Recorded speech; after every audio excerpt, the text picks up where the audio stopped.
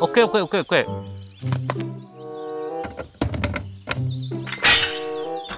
Come on! Go!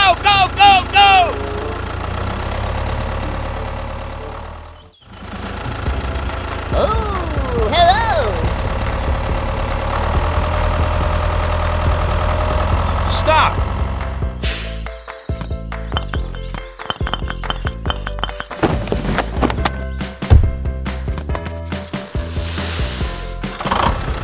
Da-da-da-da!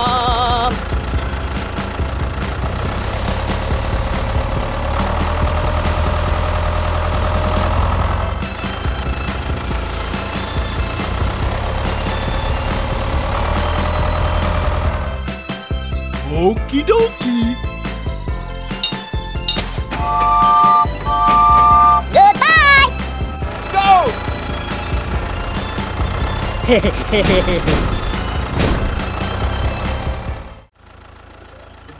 Blight drones. Blight drones are demon engines commonly used by followers of the chaos god Nurgle, particularly the Death Guard. A hideous amalgam of insect larvae, machinery, and demon engines. Blight drones are equipped with rapid-fire autocannons and a maw-like apparatus capable of spitting out toxic and acidic fluids that can eat through both metal and flesh in seconds. Blight drones prefer to operate in swarms and are drawn to battlefields with large numbers of dead, although they were first encountered during the Siege of Thrax. Blight drones have since been used by the Purge Chaos Space Marines during the Chaos Invasion of Graia, and during the 13th Black Crusade. Blood Throne. The Blood Throne of Khorne is a demonic chariot ridden by the demons of Khorne, an echo of the mighty dais in which Khorne himself resides.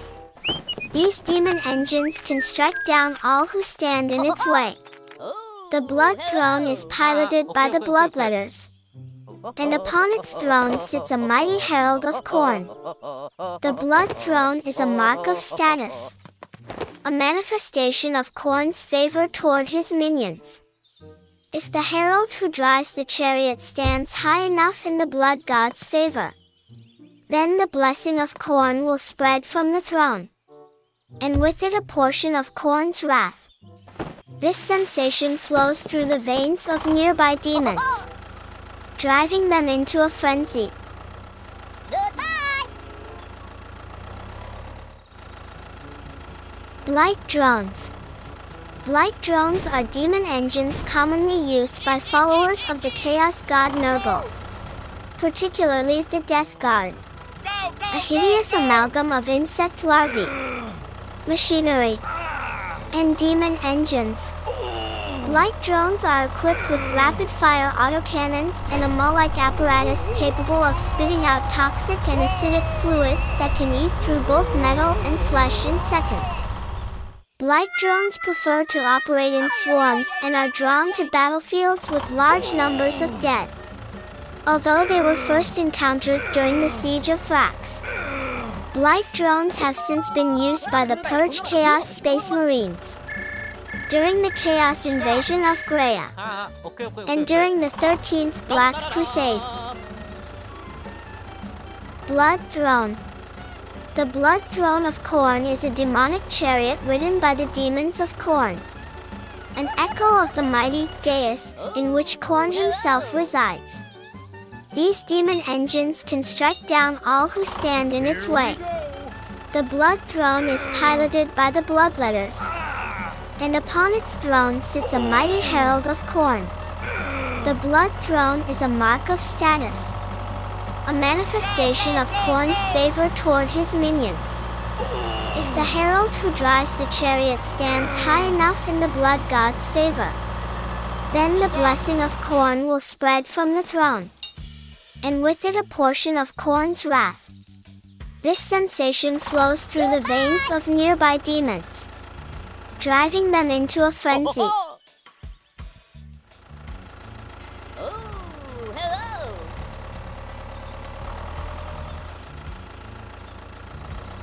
Stop! Okie dokie.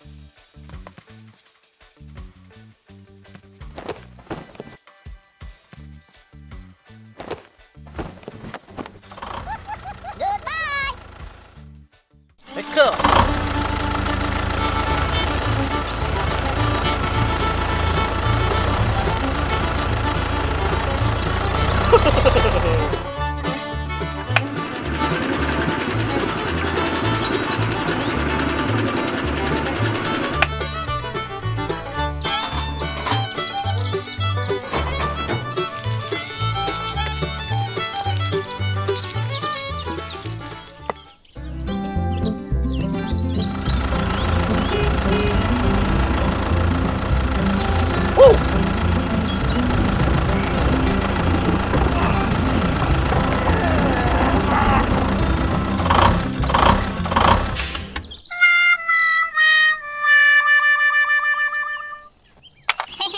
Ngaji bayi tak bayarnya.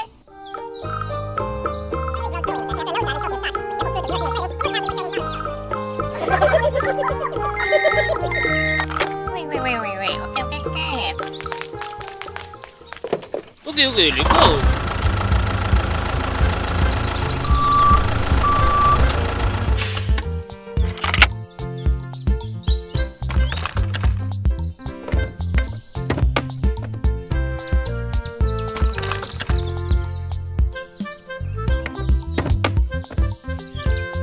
Let's go.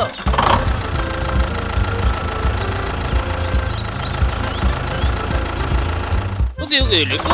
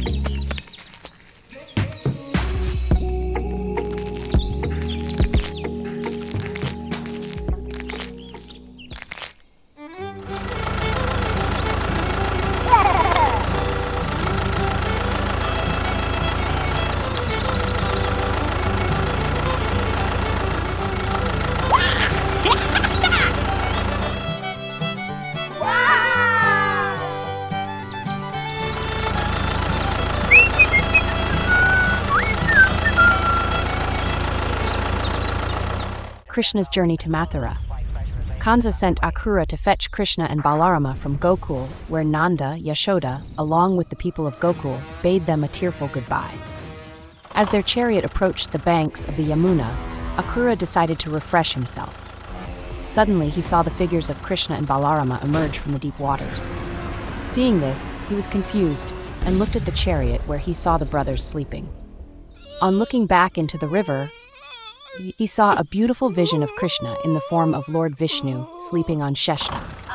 After some time, the curved body of the snake turned into the stunning form of Balarama. Akrura was overjoyed as he understood that Krishna and Balarama had shown him their true forms.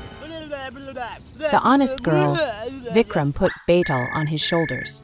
Betal started a new story. A king wanted his son to marry the princess of the neighboring kingdom. He asked him to disguise himself as a merchant and find out if she loved someone else. The prince went to the kingdom and stayed at an inn, but he fell ill. The innkeeper's beautiful daughter looked after him. The prince fell in love with her, but he wanted to fulfill his task. He told her, "The prince of the neighboring kingdom is my friend. He wants to marry the princess. Ask her if she loves someone else." When the innkeeper's daughter asked the princess, she said that she didn't love anyone else. The girl came to know that the merchant was really the prince. To marry the prince, she could have told him that the princess was in love with someone else, but she told him the truth. Betal said, "Vikram, did the prince marry the girl?" Vikram replied, "Yes, because she had been honest." Betal said, "That is the right answer, but you spoke, so here I go." Venus. Once a newlywed young man called Vinod went to his in-laws' house to pick his wife Seema and bring her back to his own house. His in-laws were very superstitious and said that the planet Venus, the planet of love, was not in the sky, and therefore it was not a suitable time for the couple to start their married life. But Vinod was adamant. He thought that he knew best and refused to listen to their advice. Soon he set off for home with his wife. The journey was very long and tiring. Hardly had the couple left the town, then their bullock cart broke down and their bullocks got injured. They had no other option and continued their journey on foot. Further on, some robbers attacked them and stole all their money and Seema's precious ornaments. They somehow managed to save their lives and escape from the robbers. Before they reached their destination, Vinod fell very ill and they couldn't continue on their journey home. When Vinod's parents came to know what had happened, they asked him to return to his in-laws' house with Seema and come back with her when Venus rises. Vinod realized his mistake.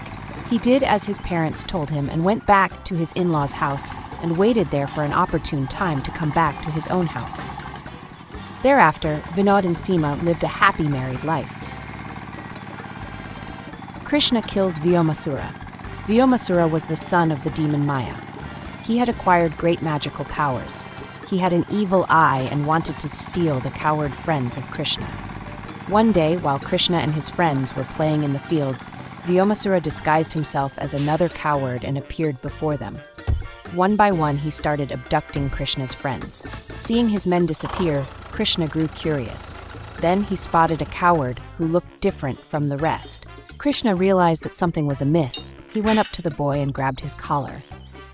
Fearing an attack from Krishna, Vyomasura instantly changed himself into a big monster. As Vyomasura's size grew, Krishna grabbed his feet, lifted him up, and threw him to the ground with full force and killed him.